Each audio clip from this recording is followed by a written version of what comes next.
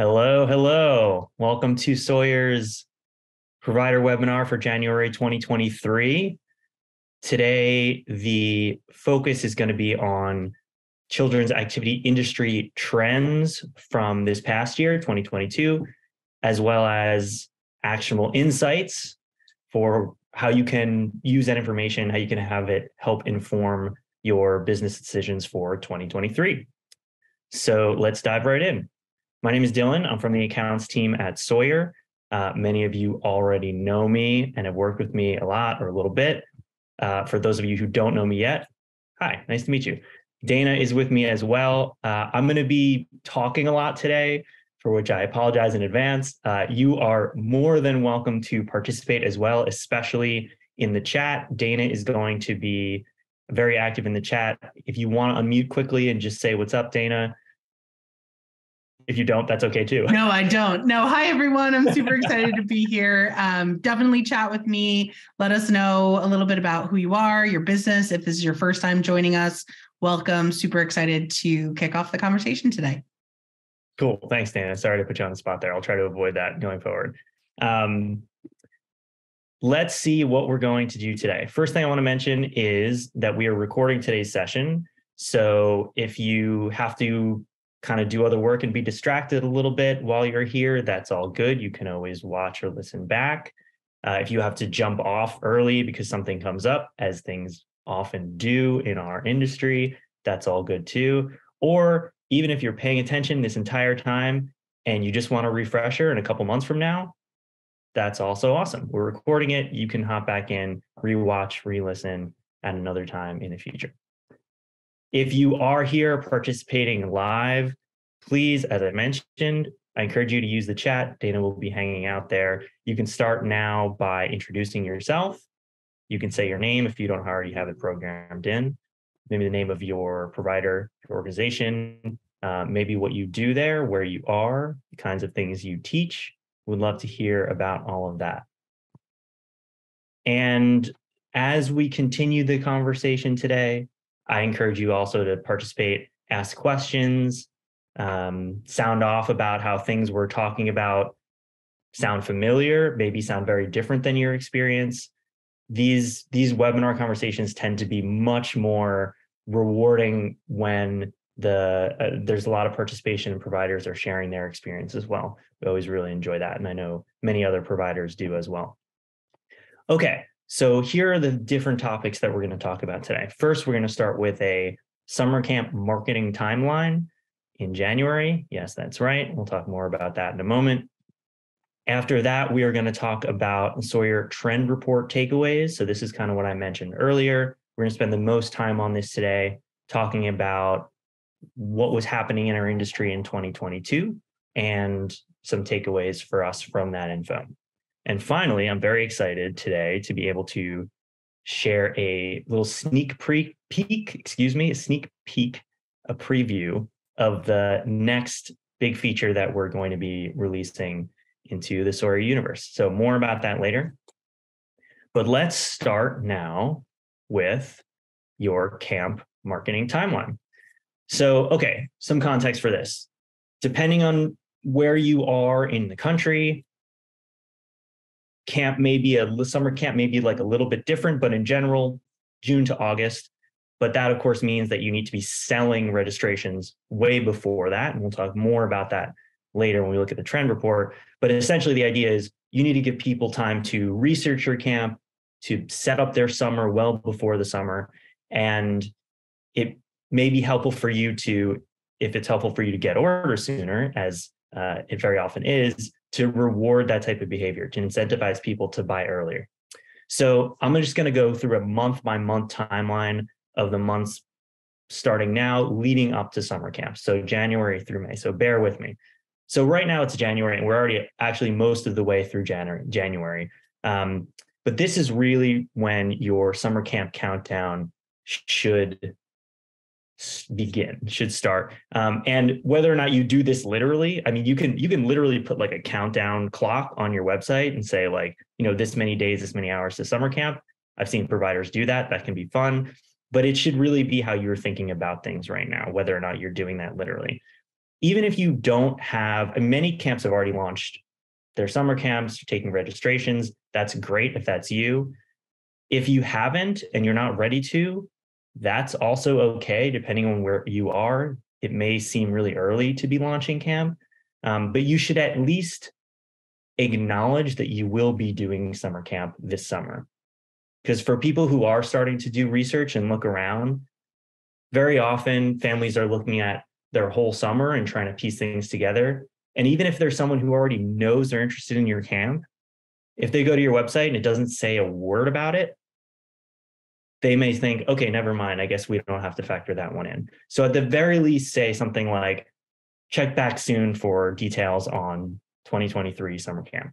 Something that I like to suggest is you could put a little widget or email address collector on your site that just says, hey, if you're interested in learning more about our summer camp, we'll let you know. Be the first to know as soon as we announce our summer camp, something like this. And what you're doing is you're collecting a list of people that you know are interested, and you can send an announcement to them later.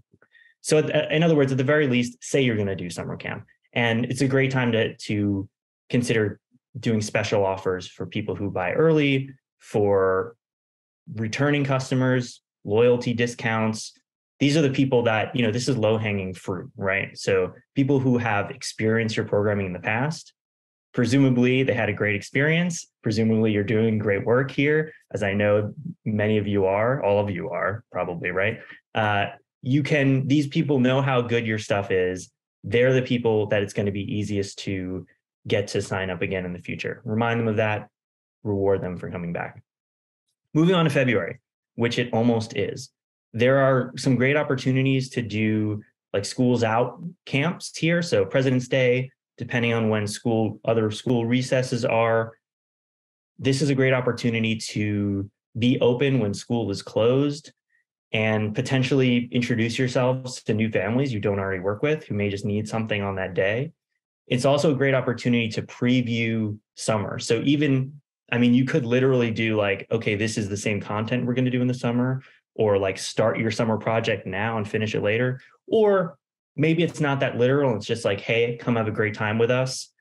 But it's really, it can be really smart to connect that experience to summer in some way. So maybe, hey, you came to our President's Day camp. If you sign up for summer camp by the end of the week, you get this discount in order to do so. Or even by the end of the day, maybe even at pickup, if you do it right now, you get $100 off. I don't know what it is. If you haven't already launched summer camp, now's a great time to do it in February. March is really, really, really big summer camp month. So getting a little ahead of that is really great. Another thing to consider, because March is such a big month, another thing to consider in February is other types of promotions that you might want to do, whether depending on your community, maybe there are camp fairs, maybe there are camp directories that you can look into and potentially be a part of. Some of these things are really expensive and not worth it. Some of them are very expensive and worth it. Some of them are not very expensive and worth it. See what's out there. February tends to be a good time to look into that stuff, again, because of how big March is. So let's talk about March. This is like your big summer camp marketing month. And I know it feels like far away from summer, but this is a huge month for people to buy camp, which another reason to launch earlier than that is it means that people are researching very often before that. Also, the other thing about March is because your school year, because families essentially have a feel for what their after school and school year activities are already in March, it's okay to do like a full summer camp takeover of your marketing materials. So email lists, socials, it's okay in general at this point to focus solely on summer camp. This is really the latest that you should launch summer camp. That's not to say that if you somehow, for some reason, don't get it together in March, you shouldn't bother in April, but much better to do so in March. So that's when a lot of people are registering. The other thing I'll say here is any discounts that you offer should have really clear expiration dates if it's like an early bird, or really clear tiered discount offer. So if it's like buy more, like a quantity discount, right? Buy 2 weeks, get $10 off, whatever it is. Either way, you just want to make sure that the discounts that you're offering are really clear. The last thing you want to do is give someone a discount that they didn't even know they were getting and would have purchased without, right? Very often I see providers offering every single type of discount that they've heard of just because they've heard of it and they think they should. Really, the way you want to think about offering discounts is as a way to incentivize some sort of buying behavior that you want, right? If you want people to buy earlier because it's helpful for you to understand demand in terms of age range or content or what weeks of the summer are most popular, then you want to do early bird, right? If that's not important to you, then maybe don't do that type of discount. But it's very easy to get carried away and do like a early bird, a quantity discount, a sibling discount, a loyalty discount. And before you know it, you're discounting way too much and you would have gotten those sales anyway, and you're leaving money on the table. So think about your discount in terms of like the behavior that you want to incentivize, and make sure that people who are taking advantage of those discounts appreciate them. Okay, moving on to April, still talking about discounts. This is really when you want to start to have your best offers, your early bird discounts, your loyalty discounts expire in April or sometime around then, depending on when you launched camp. This is also a great time to think more about target marketing. Maybe there's a specific, by this point, if you've already launched camp for a little while, you may have a sense of what weeks are selling better than others. And you may be able to say, okay, this week is selling more slowly. Let me try to promote it more.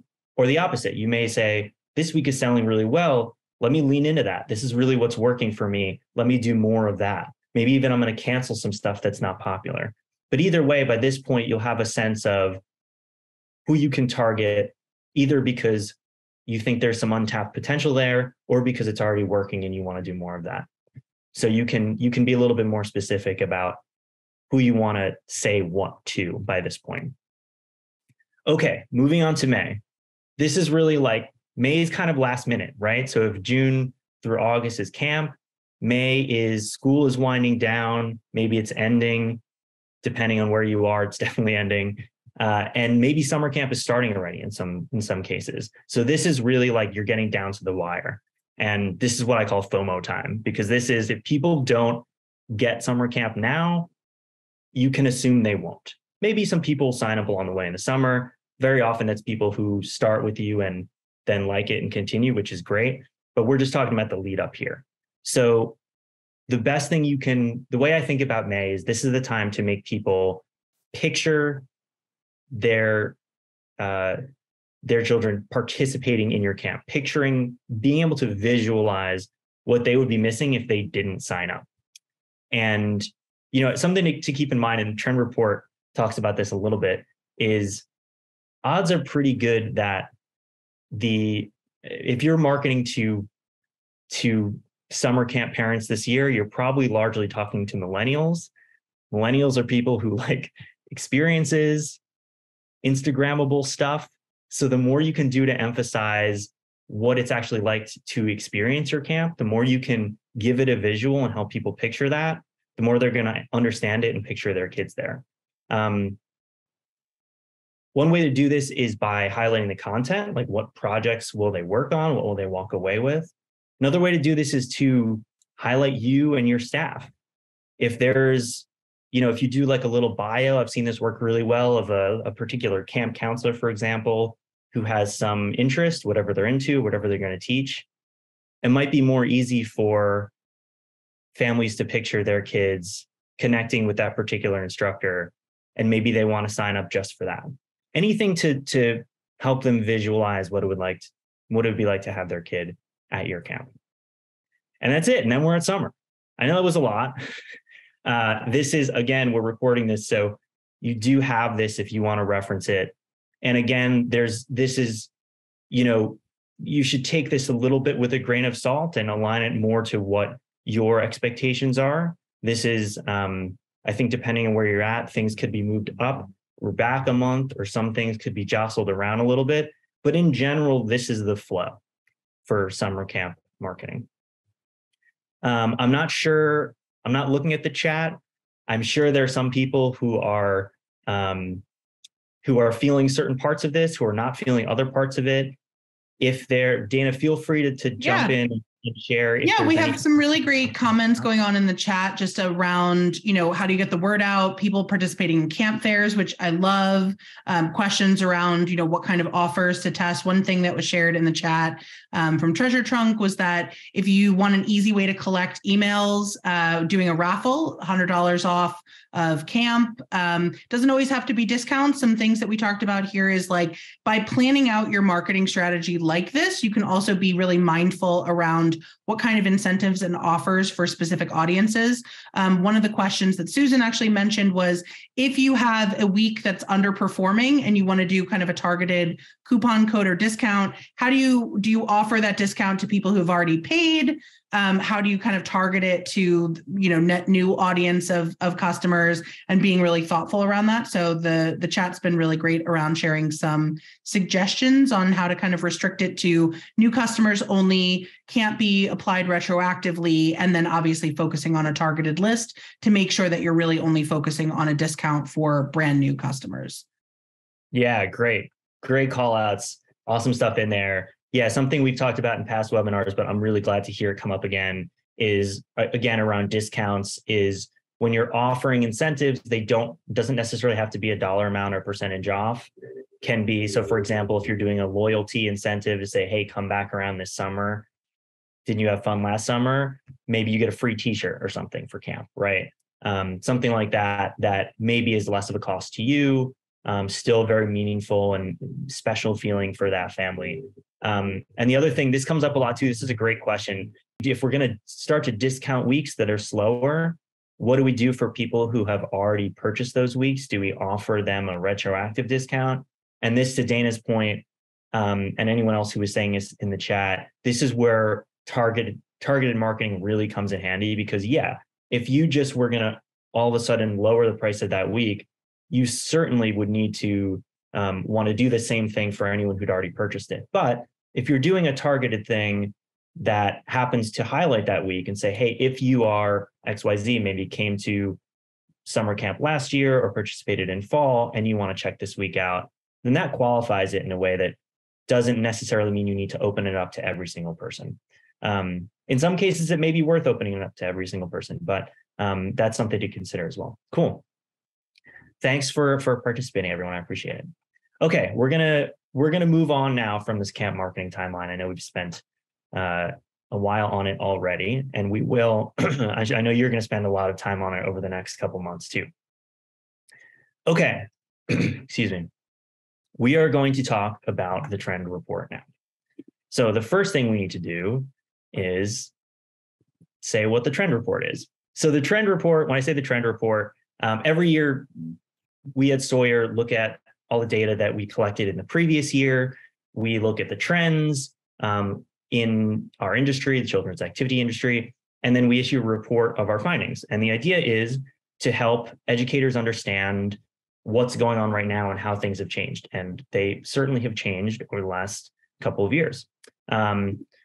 So this past year, we looked at 7.2 million bookings that occurred in the Sawyer ecosystem, which is a new record for Sawyer by a lot. My computer is loading slowly, but you will see this in words momentarily. There it is. In 2022, 7.2 million bookings, as I said, that's across every single state in the country. And that's a 44% increase from the previous year, 2021. So a lot of data to look at here. And we're going to talk about some of the trends that stuck out to us. So what can the trend report tell us?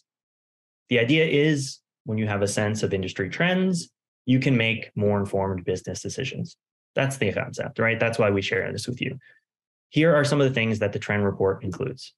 How far in advance families book, demand for in-person versus online activities, the next bullet point, which will load momentarily, top activities by region, average price increases, most popular class start times by age, and this probably says and more because there's more. Yep.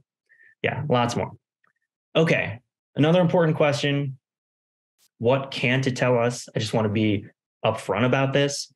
So the trend report, our trend report, looks at data from providers we work with. Doesn't look at data from every children's activity provider across the entire country. Not only because we don't have this data, but also because this data doesn't like always exist, right? A lot of times children's activity providers are flying by the seat of their pants, not necessarily taking great notes or keeping great records of things. A lot of pen and paper. Sometimes the paper gets thrown in the trash. Sometimes there's no pen and paper. It's just all in here. I think many of us have had an experience with that at least a little bit. So in other words, this data doesn't often exist in the industry. So what we can do is we look at the data we have. So we're looking at Sawyer providers. But again, 7.2 million bookings is a lot. So I do think that there's a lot that can be gained by looking at the data that we have, a lot of insight. Another thing I'll mention is that even though it can be really, really useful to look at this info, it's not going to tell you what to do. And I don't think you should want it to either. I think it's always important to remember that you know your organization, your business, your community, your family's best, your students' best. So while it's really helpful to look at the data here that we've collected and to kind of get a sense of what's going on in the industry more broadly, you don't necessarily want to just try to copy that stuff because that may not make sense for you. Okay, let's look at some highlights that I pulled out. And there's more in the report which we published and you can download and look at on your own as well. But I'm just going to look at some things today that stuck out to me. Okay, but before we do that, first thing I want to do is see what you think. And if you've already read the trend report, then you're downloading it now in the background, that's cool too. I'm going to ask you a question and then we're going to look at the answer. So first question here, and you can actively answer this question on your end if you're participating live today. In 2022, demand for in-person activities increased, decreased, didn't change at all. 52% of people thought that in-person activities increased by demand for in-person activities increased by 75% in last year. 48% thought it increased by 35%. I'm saying too many percents here out loud. We all agreed increased, right? I think we're all on the same page about that. Let's see what happened. It was 75%, which feels pretty big. In fact, that was actually less than the previous year. So from 2020 to 2021, it went up 135% demand for in-person. But last year it continued to go up and pretty significantly by 75%. And just for some context, so over the 7.2 million bookings, as I mentioned, that we looked at, 93% were in-person activities. Okay, so what does this mean for you? What's the actionable insight here? This seems like an obvious one to me. If you're considering whether to devote your time, energy, and other resources either to in-person or to online offerings, choose in-person. That's where demand is, and it's continuing to go in that direction. Another thing that you may be able to have as a takeaway here is that with this increased demand for in-person activities, you can feel more confident in either increasing prices or increasing supply. So there's more demand, right? More people want this thing. So the way to satisfy that is either to offer more of it or to charge more for what you offer because people want it. Okay, cool. Let's look at, and as we're doing these, if there are other actionable insights that you have based on the data that I'm sharing, by all means, put that in the chat and Dana will call it out as we go along. 2 questions this time. In 2022, did average camp prices increase or decrease, and by how much? Second question, in 2022, overall customer checkout conversion rate, did it increase, decrease, not change at all? So people are thinking increased by 35%, camp prices and customer checkout conversion. And I'm wondering if you're just thinking that because you know that I already used the 75% increased by answer in the previous poll question, which maybe is clever. let's take a look at the data. You were right. Camp prices increased by an average of 35%. That's a lot. That's a lot. This was, y'all guessed right. This is kind of a big deal. So prices went up, but not just for camps. They went up for semesters, for drop-ins as well. In general, prices went up this past year. Probably not surprising if you bought, I don't know, anything this past year. But something that was really interesting to me is that checkout conversion numbers were unimpacted, stayed steady from the previous year. So in other words, even though prices went up, people were no more or less likely to go all the way through checkout. This wasn't in the poll, but I'll share it as well. 18% of customers on Sawyer used a buy now, pay later option. So like semester payment plan, for example, when making a purchase on Sawyer. Actionable insight. Now is a great time to consider raising your prices because this is what people are seeing and not reacting negatively to, right? Prices are going up. People are still completing checkout. So as your other costs go up, rent, materials, labor, whatever, this is raising prices is a great way for you to help, be able to continue to do what you're doing by raising prices, or if not, increase your margins, do more of what you want to be doing. And side by side with this, if you don't already, you may want to offer buy now, pay later options. So especially as prices increase, to let people pay over time. Okay, we got a few more of these here. Let's hit our next poll. In 2022, what percentage of customers who enrolled in a free activity then enrolled in a paid activity within 2 to 3 weeks? Dylan, one of the questions while we're kind of waiting for the trivia to play out, one of the things that I think we hear all the time is, sensitivity around price increases. And some of the comments are, that the increase of camp prices feels, as both a consumer and a business owner, like it feels like a high increase. And so I think, one of the things that we're kind of calling out in the chat is obviously you have to look at your supply costs to run the type of camp. So if your labor goes up, but you don't have a lot of hard goods supply, or, your materials, you're not kind of having to refresh on a regular basis, that's something that you may not have as large of an increase. Something else to look at that people are highlighting here is like obviously competitor analysis. If your competitors in your area are, increasing, but at a lower rate, definitely look at that and look at how your rates need to increase relative. But I'm curious, like if there's kind of any other things that you want to share with the group, Dylan, of like, what should they be looking at when it relates to both being sensitive as a business owner, but also being sensitive, also putting yourself in the parent shoes. Sometimes that can both help and hurt, I think, some of the decision-making that business owners experience. So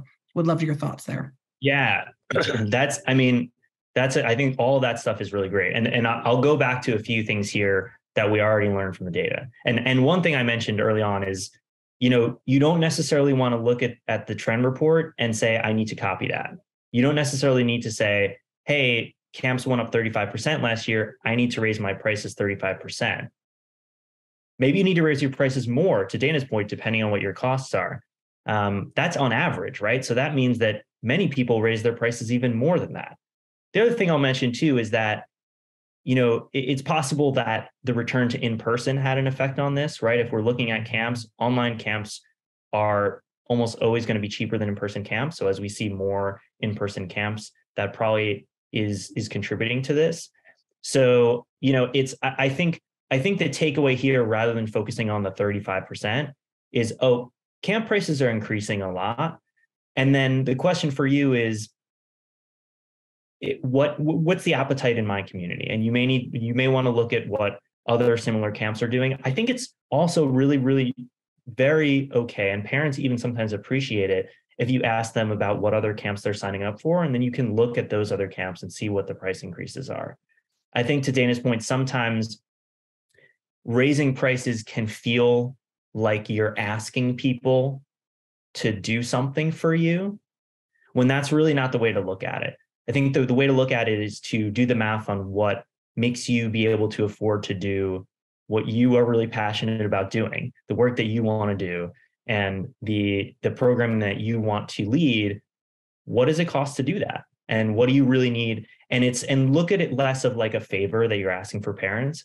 And the reality is, whenever you raise prices, there are probably going to be some people who would have been able to afford it if you didn't. And I encourage you to raise your prices knowing that that's the case. And sometimes that might make it hard to do, but it doesn't necessarily mean it's the wrong thing to do. If you lose one person to raising prices like that, but you keep 5 or 6 more and they're all paying that much more, it may cover that amount and then some. So these are all things to consider, and it's a tough decision, but it's one of those things that you have to do over time. And now feels like a good time to do it, given that costs in general going up. People sort of have the appetite for it. So by all means, do it carefully, but it's a good time to consider doing it. Let's move forward here to looking at free activity conversion to paid activity. I'm going to end this poll that we had started a few moments ago and share the results.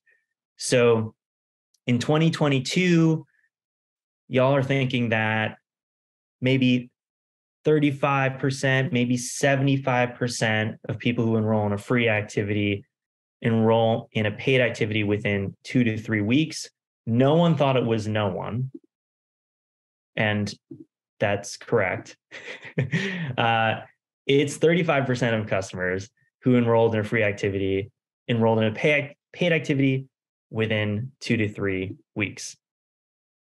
So another thing that I and we'll get to the actionable insight on that in a moment. Another thing I want to highlight here, similarly in terms of thinking outside the box in terms of what you offer, is that there are many providers who diversify their revenue by offering more than just paid class registration. So gift cards, parties, class packs, free activities. You may think, oh, that's not really a revenue driver, but a free activity, if 35% of people who enroll in that are enrolling in a paid activity in 2 to 3 weeks, that's a revenue driver. So I encourage you to think outside the box in terms of what you're offering people sign up for. Okay, I'm moving. I was getting ahead of myself, moving to actionable insights here. So let's go there. So it may be helpful to consider offering more things than just paid class registration. The more ways you let people give you money to support the work you're trying to do, the more ways they can do that. And another potential actionable insight here for you is you can use Sawyer's free trials feature if you're not already, to attract new customers, or set up your own free classes not using the free trials feature. One nice thing about the free trials feature is that you can enable an automatic follow-up email setting to help encourage that 35% within 2 to 3 weeks conversion as well. Okay, let's move on from this slide and let's see what our next question is. In 2022, what percentage of bookings were created on mobile devices, like a smartphone, as opposed to on a computer? It looks like 45% of people think that 80% of bookings were created on a mobile device, and 43% of people think it's about 60%. But in general, most people here are agreeing that most bookings were created on a mobile device. Let's see if that's true. 39% of bookings were created on a computer. So yes, about 60% were created on a mobile device. That surprised me, actually. I'm impressed with how many people got that right in this conversation. So what's an actionable insight from that? Make sure that your site and your registration experience looks good on mobile. If you haven't done this in a while, pretend you're a customer, go to your website, go to your Facebook page, anywhere where you have registration, go through the process, and definitely do it on mobile. Do it on both, but definitely do it on mobile, because that's how most people are booking. And if you're using Sawyer, don't worry, everything's mobile optimized. So definitely do the audit on both, but you're good on that front too. Okay, last one of these. I'm going to ask you one more question. Very curious to hear what you think. In 2022, on average, how far in advance did families book semester-based programming? Little question. Amy's just asking to define semester base and what we mean by like semester based activities. Great question. In Sawyer, there is a type of scheduling called semester scheduling, which is traditionally used for after school programs. That's what we're talking about here. Most people think that semester-based programming is booked 2 to 8 weeks in advance, which is a pretty wide range. Let's see what the real answer is. And you're right. Semester-based programming is booked about 4 to 8 weeks, on average ahead of the start date of the semester. You can also see here, drop-ins are booked on average 2 to 4 weeks before the date of the drop-in. Semesters, again, 4 to 8 weeks ahead. Camps, over 8 weeks in advance of the start date. So there's the data. Something I want to highlight, though, too, is that this data does not factor in when families look at the schedules, when they research your offerings, just when they actually book. And the numbers also include provider signups, right? So if you're signing someone up at the front desk first day of the semester or a few weeks after the beginning of the semester, this data is looking at that too. So probably we're looking at people signing up even farther in advance of this. But this connects to what I had sort of been harping on earlier with camps, where you need to have stuff published way, way sooner. So in general, the takeaway here is you need to publish all of your schedules at least a month in advance. And that's just to catch the average customer, right? There are people who are signing up. If that's the average, that means there are a bunch of people signing up even before that, right? So at the latest, you need to have your schedules published, no matter what they are, a month out, latest. And for camps specifically, again, latest over 2 months. And really, you need to do, as we looked at our camp timeline earlier, you really need to have stuff published way before that, because when people are planning their summers, they're doing the research before they're buying, right? If you're saying, okay, I mean, the way this typically works is you look at your summer, you say, okay, when does school end? When am I going on vacation? When am I visiting family? What are the camps that I most want to prioritize? When do those happen? And they're trying to fit everything together. So the sooner you can publish, the better. Okay, little recap here. Please, by all means, keep throwing stuff in the chat. In a moment, I'll give Dana an opportunity to call some of that stuff out. But I want to do my highlights. Okay, so you may be asking yourself, when should I publish my schedules? Although you're probably not asking yourself that, because I've told you over and over again that it needs to be before you expect families to book so they can do this research. If it feels like this comes up a lot, so I put this here. It feels like the price of everything is already going up. Are families still likely to book even if you raise your prices too, right? Everything else is already more expensive. Isn't me raising my prices just one more thing that's harder to afford? Yes, but the data shows that people are completing checkout the same rates. So this isn't necessarily as risky as it may feel. What should I be offering that I'm not offering already? Consider parties, gift cards, class packs, payment plans, ACH. What is ACH? Some of you may know. How can I attract new customers? Free classes, pretty clear, right? Again, 35% who do free class, do a paid class within 2 to 3 weeks. More after that. Okay. I have some questions for you now, and I will give an opportunity for you to ask some questions as well. My first question to you, what's one thing that surprised you from the data? And Dana, I'd be curious to hear if there's anything that surprised it. Maybe nothing surprised anyone, but based on some of the poll participations, I think maybe there's People are definitely, and I think this is a good reminder of like, be surprised and also question how it pertains to your industry, your market, your customers as well, and validate some of these answers, right? You can easily send out surveys to your customers. You can try something new to see if you get some results. So some of the things that have surprised people, definitely the 4 to 6 week or the 4 to 8 week lead time for semester registration. That surprised a lot of people. Some people were highlighting in the chat that their customers feel notoriously last minute. I hear you on that, but you have some marketing tactics, and the earlier you put it out, the longer you give yourself to really market it. Pricing and kind of the conversations around pricing have definitely been surprising to a lot of people in the chat. The 35% specifically, that increase last year, I think, is something that a lot of people are kind of digesting in the channel here. How far in advance the average family is purchasing things. So again, I think this can sometimes vary based on your built-in audience, right? Like if customers know that your programs sell out, that is training a behavior of signing up early.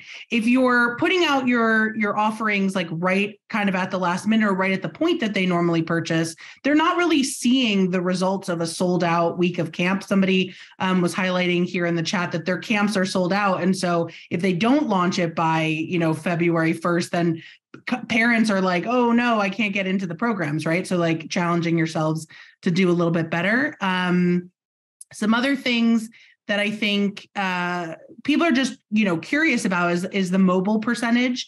I think surprising people too, that high, like 60, I believe it was 61%. But in general, I think like the things that people I think everybody's excited about the strong increase to in-person activities, even if it's not surprising, but definitely like how to put all of these things in practice, I think is what I'm seeing the most in the channel of like, how does this actually relate to my business? How do I put some of these things into practice? How do I train people to sign up earlier? And then how do I thoughtfully increase my prices as well? I think we also had I think people are always surprised by like the free activities. We're always split in our webinars for people going like, I would never do anything free. People are just looking for a free thing to go to, and the conversion personally is not worth it. So I totally get that. But anyway, yeah, those are some things highlighted in the chat. Yeah, that's great. There was a lot there. I'm not going to circle back to every piece of it, but because we landed on the free thing, I think it's worth. I will mention that the 35% conversion in 2 to 3 weeks, that's shorter time frame than it was the previous year. I don't remember off the top of my head what it was, but my take is that this probably has a lot to do with the return to in-person. I think offering free online activities, yeah, it's easy to just say you're going to do something for free and then not show up, and who cares? But it's seeming to me like those two things are aligned, that as we return to in-person, the conversion is getting better there. Great, cool. Thanks for sharing all that stuff. I have another question for you. What's one thing that was not surprising to you? What's one thing that we talked about today that just feels exactly in line with your experience from 2022? I think everyone is kind of highlighting the less online classes, that it makes sense. I think we've all experienced it in some way, shape, or form. And also putting yourself in the consumer shoes. Like, I think sometimes you have to separate yourself as a business owner. What you would do as a consumer is not necessarily the general behavior of consumers. That's not a bad thing to put yourself in their shoes. It makes you a more empathetic business owner, certainly. And, we're all business owners at the end of the day because you're solving for a need that maybe you saw as a parent yourself or as a consumer. But you can't let that just be the only lens that you look at things, because otherwise you're not always going to be thinking about how that impacts your overall business bottom line. I think some of the things that people are also kind of wondering about that we're getting in the chat here is like how to kind of give, like I think fairness is always something that keeps coming up in the channel of, do you launch and like tell your existing families first? Do you kind of let it be like everybody can register for those spots that you have available? some people are kind of highlighting that they have capacity restraints. And so by giving everybody an opportunity, whereas other providers in the chat are highlighting that they do like a special kind of launch for their existing customers first, and then open it up for general registration. So those are some things that are kind of happening. Yeah, there's a lot of good stuff there. I think one of the things that I I was hoping might happen, and it seems like it is by asking these two questions, is that some people are saying the same answer for these two different questions, which means that, in other words, something that surprised you might not surprise someone else. And it is playing out that way, which I think is another example of what Dana was saying, which is that other people think about things differently than you, and other people have different experiences than you. So this goes for your customers as well, right? Just because you're thinking about something in a certain way might not be exactly the way that everyone else is as well.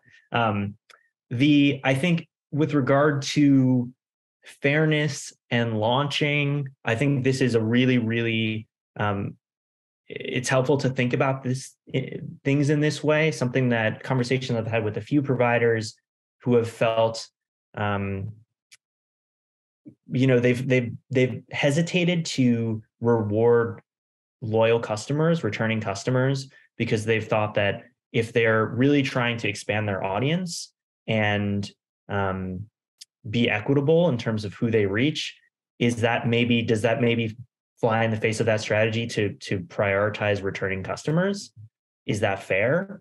So that's definitely something to think about. One thing I will say in terms of launching exclusively to returning customers first is that, that's an advantage in itself, right? We talked before about doing a loyalty discount for people who are returning. We said, okay, maybe you don't need to do a discount. Maybe you can give them a t-shirt. Something that's even cheaper than a t-shirt is just letting them register. So by letting them register first, that's already a reward, especially if you're a camp that may sell out quickly or has limited capacity. So that's something to consider as well. I think these are all really thoughtful things to weigh as you think about how to launch and what way to do it. So, I wouldn't pretend to say that there's one answer that's going to be best for everyone, but these are the right questions to ask. So that's great. Okay, I have another question for you, which I'm hoping is the right question to ask. What's one thing that we didn't talk about today that you'd be curious to see us report on for next year? So you can throw it in the chat now. You can email us later. Would love to hear what you would be curious to hear about. Last question, though, for now, or maybe I have one more. I don't remember. This is the one I'm most curious about. What's one actionable insight that you will take from today? And it seems like the discussion has already been around this, which is great, because that's the whole point here is, right? How can this conversation that we've had today meaningfully impact the work that you're doing, and what's usable for you? So Taylor is messaging his tech guy right now that he needs to review the mobile layout. So that's huge. A lot of people saying I need to launch the next session ASAP. Mel, Diana, I see you. Luana Lai, pricing and launching sooner, definitely. Karen, publishing sooner. Payment plans for everything, something Zach wants to try. That's great. I'm glad to hear that there are at least some actionable takeaways here.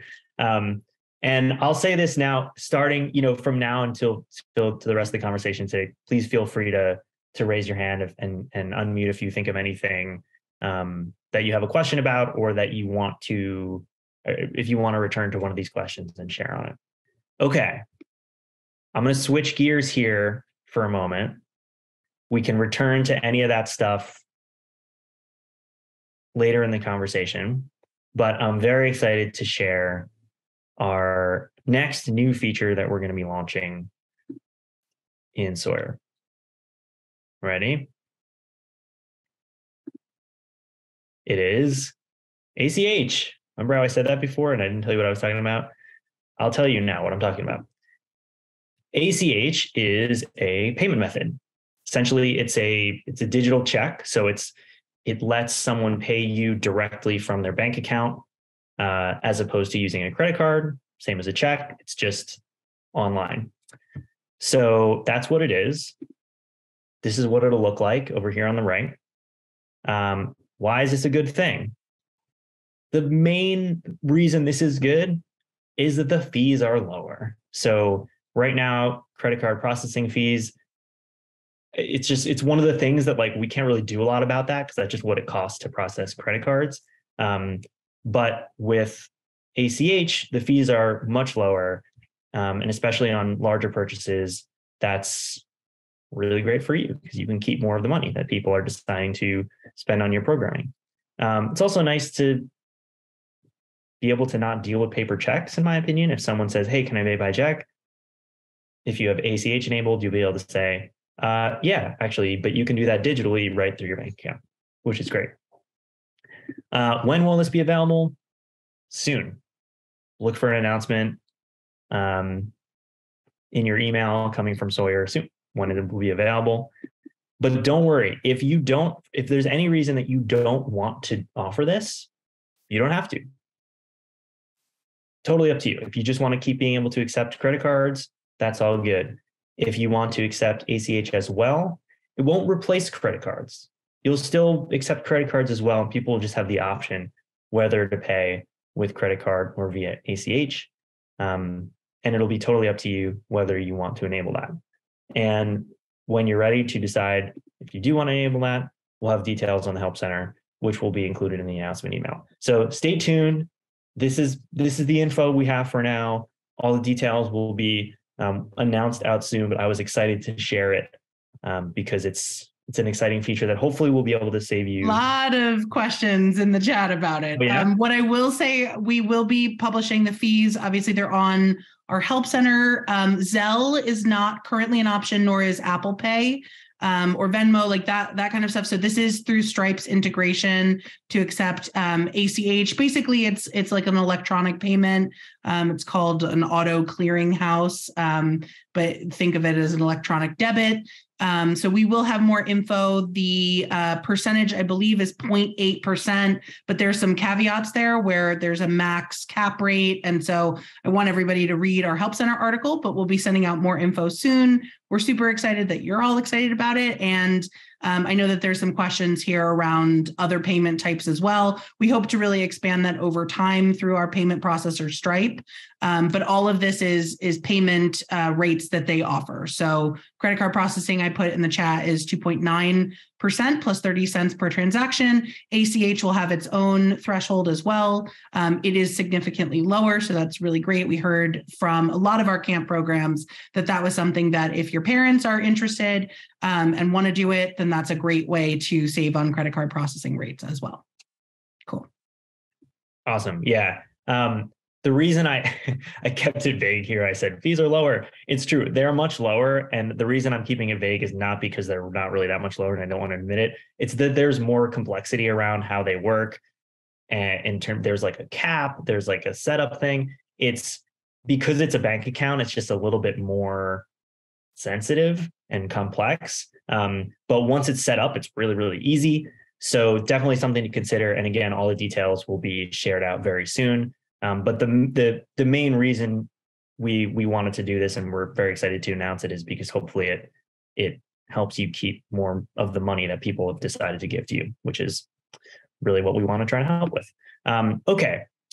If there are any other questions about ACH, we can try to answer them, although that's essentially the info that we have now and you'll get to see it soon enough. Are there other questions about other things? I know we've done a good job covering things along the way, but are there other lingering questions that people have about other things? Again, feel free to write in the chat or to raise your hand and unmute if there's anything else you wanted to discuss out loud. Just kind of want to open it up here.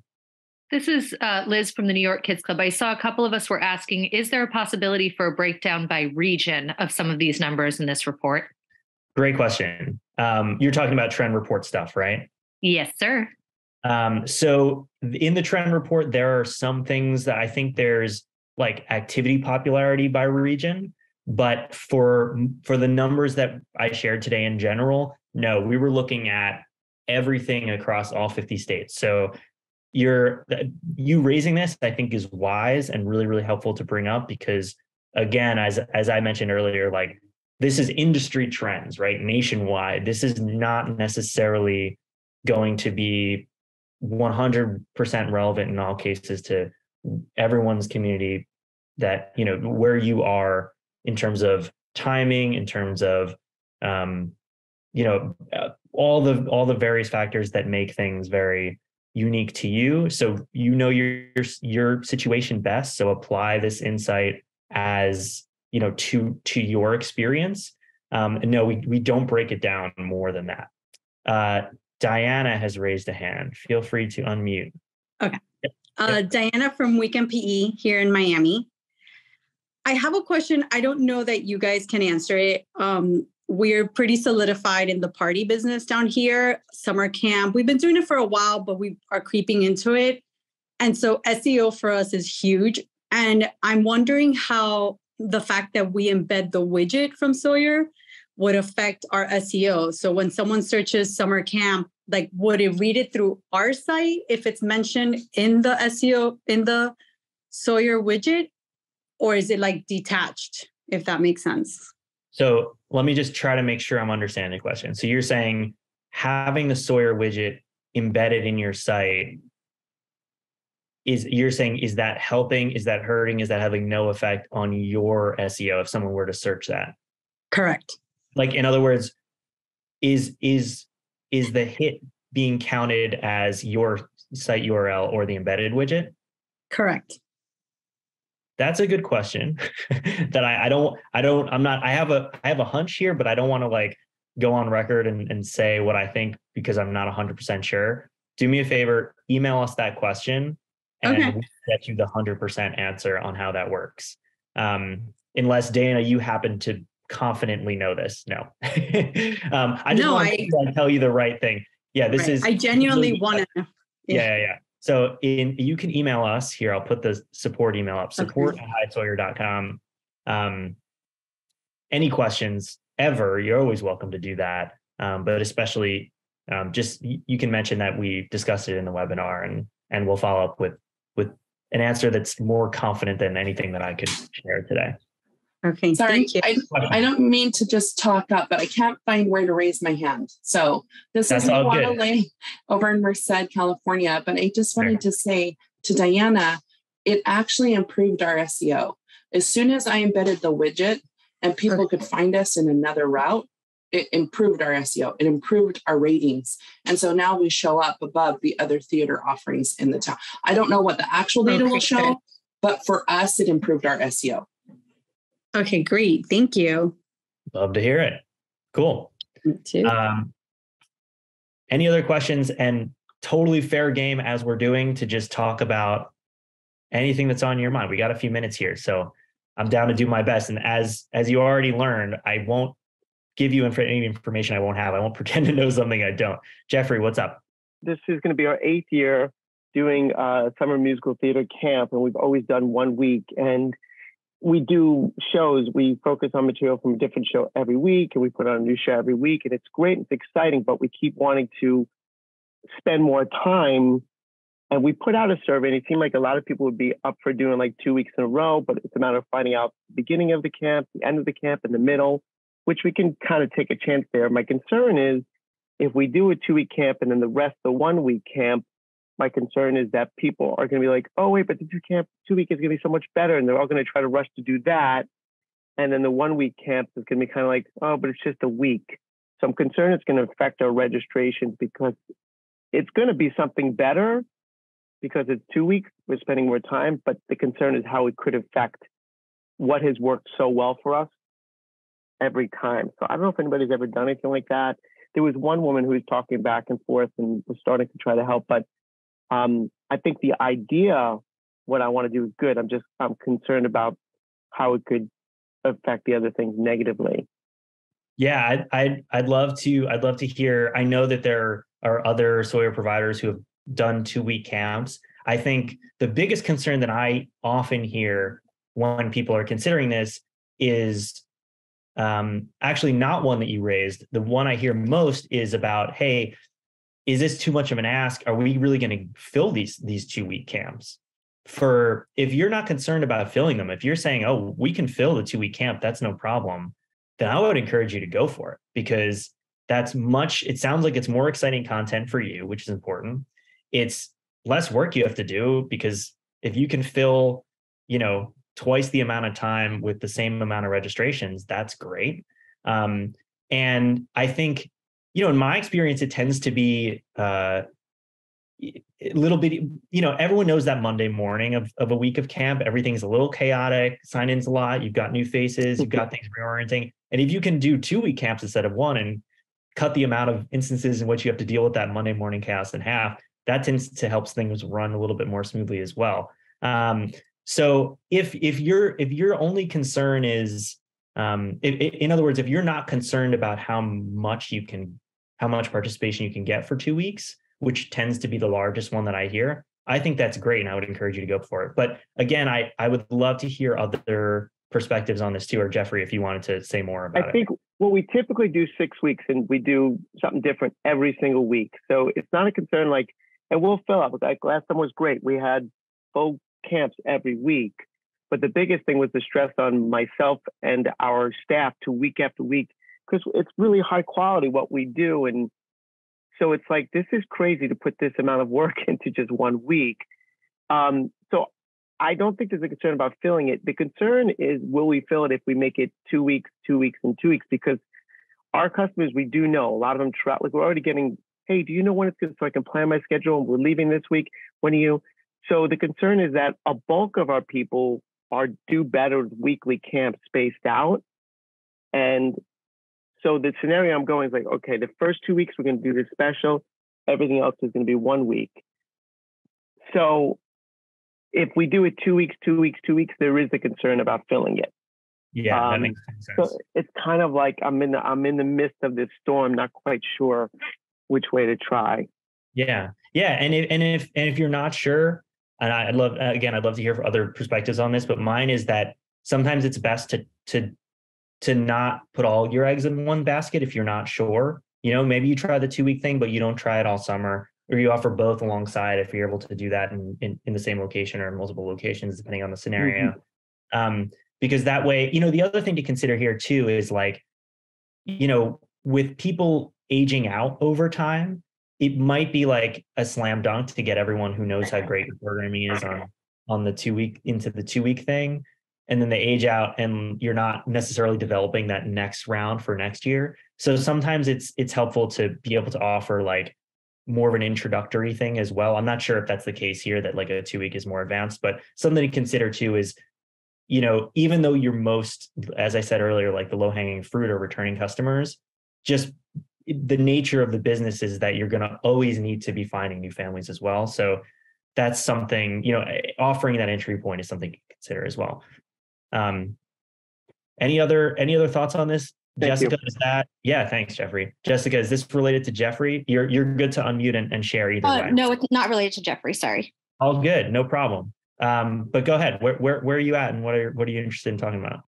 I just kind of wanted to talk about capacity and being able to lower it at some point, because sometimes we have more staff where we're able to have more kids in, and as it gets later in summer, since we're a summer camp program, sometimes we can't hold that many kids, and it gets kind of hard for us to have a whole list of activities, and we just didn't want it to be too confusing for parents.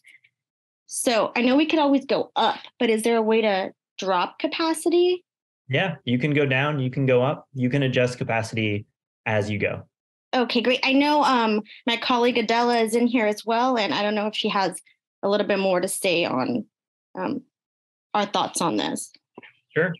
Oh, so Adela's question is, will Sawyer programs have an updated feature of changing capacity or lowering capacity on certain programs? For example, adjusting the number of participants attending per day versus doing, yeah, we have this. So great news. Yeah, and actually as of last summer was the first time that we let you do this by day. You used to have to do it at the scheduled activity level. You could still do it at the scheduled activity level, but you can do it by day as well. If you have questions about how to do this, write into support@hisawyer.com and we'll let you know exactly step by step how to make it happen. But yeah, absolutely understand what you're talking about.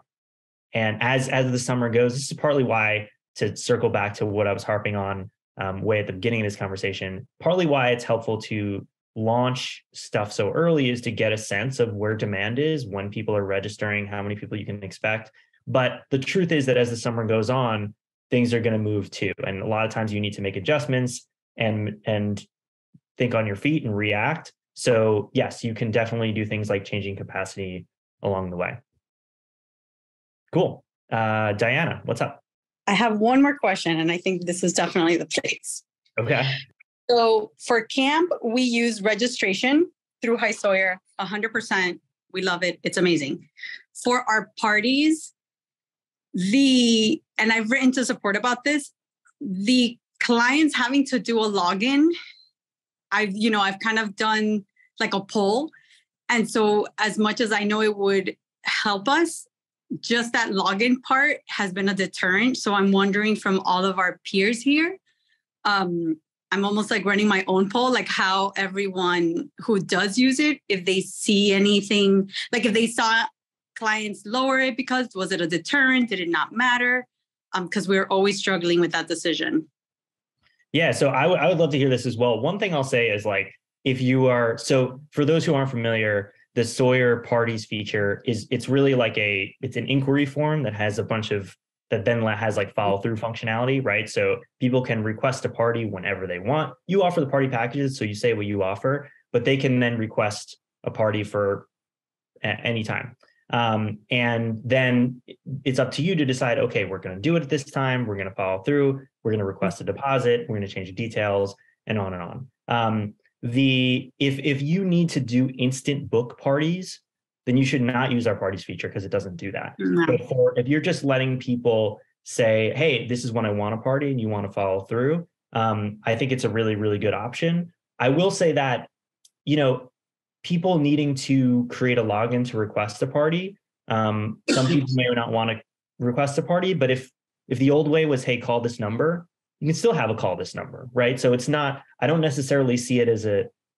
Well, right now, I basically have the version of Sawyer just in my website. And then I get the email, I call them back, and then I resend them an email. And I know because I tried it when I first started with Sawyer, I love what you said, which is changing the time and changing that. And then you wrap it up and you send the request for the deposit, and it saves me about 2 steps. Right. Right. So it's the same feature, except through my website, I get the email and reach out versus the login. So that was, my poll just was too in the wrong direction. And then I feel like I wish I could use it because I do love the features Sawyer has. Yeah. Mel, I'm curious if you're going to weigh in on this question from Diana. Do you know, I wish now that I was, but no, mine is actually a separate thing altogether. Do you want me to hold off? No, that's okay. What's on your mind, Mel? Okay. And apologies for not putting a video on. I don't want to traumatize anyone. I'm not very presentable this morning. So my question is, when a parent is registering their child for one of my programs, oftentimes, and I'm not sure why this is, the parent is giving me their information and their date of birth. So let's say Sally is in my class and everyone else is 7. Sally is 42. So the parent is filling out the information for themselves rather than the child. And I'm wondering if anybody else is having that issue. It doesn't happen too often, but I think that Sawyer is asking under the parent part of the registration form for their date of birth as well as the child's. Interesting. Yeah, I wonder if there's a setup thing here that could make that more clear. There are some default form fields that we ask that you can hide and replace with your own. So sometimes that's helpful if you don't love the language that we use. I would say, in order for us to look at this specifically and try to see if there's anything we can do to try to help the setup, email support@hisawyer.com. But in general, I'll just say that, yeah, our form fields are pretty flexible. And when I say form fields, that's registration questions that are automatically asked during sign up. So yeah, this may be something that we can help with there may be a different way to set this up that makes it more clear that you're asking questions of the children. It also just feels, I'm not sure that every parent is happy divulging their date of birth. So I feel a little bit, sensitive about that being there. So yeah, I'll definitely email the support. Great. Cool. Thank you. Yeah, you're welcome. All right. Jeffrey's back. Reviews. So, reviews and word of mouth has always been the greatest thing for our business and people sharing about it. And we're very proud of the response we get when people are like, oh, where can I leave a review? And I'm like, oh, you should have gotten it. You will get an email, and often I'll hear that they don't see it. They don't find it. So I think I've mentioned this once before to Dana maybe in the past.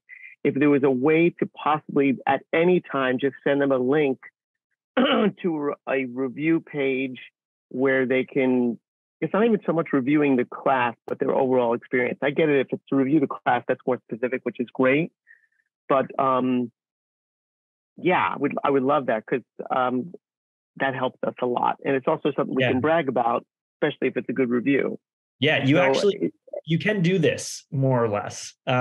So there is a reviews page not everyone knows this, but parents have, so if you're a Sawyer provider, you have your provider portal, right? You have access to all your upcoming classes, your schedules, your orders, everything, right? You also have a parent account, and all parents have parent accounts too. And there is also a parent portal, and within the parent portal, there is a reviews page. So even if they miss the email, they can go to that reviews page and leave a review not about the provider in general, but about the class that they've taken.